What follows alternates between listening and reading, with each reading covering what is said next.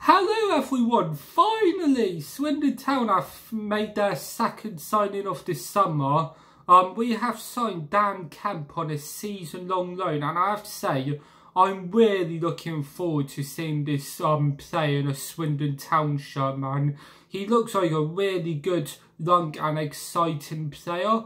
Only 24 years of age. Spent last season, like some of last season, on loan at Hartlepool. Getting 9 goals and 2 assists in only 16 games was amazing. So it was definitely not his fault Hartlepool went down last season.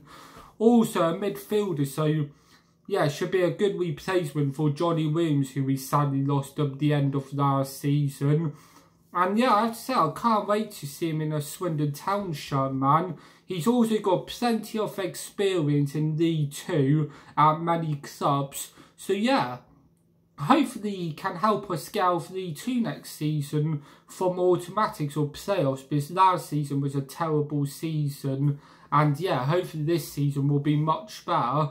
And I just can't wait to see him in a Swindon Town shirt, man. Like I said, because he looks like a really good and exciting player who gets many goals and assists. Also, he looks like a great penalty and free kick taker, man. What will really help us out too if Charlie Austin is obviously not fit, for example. And yeah, hopefully he can just help us get out of League 2 next season. The only shame is, though, is a season-long loan deal again and not a permanent deal. So hopefully, if he's having a really good season for us, MK Doms won't call him back in, won't call him back from loan in January or anything. And hopefully, if he has a really good season for us and helps us get out of League 2, hopefully, like I said, we can sign him on a permanent deal next season. But yeah, I must admit, I don't know loads about him because I've only really seen highlights, but from what I've seen of him, he looks like a really good player, and hopefully he can just help us get out of League 2 next season, because yeah, it would be nice to get out of League 2.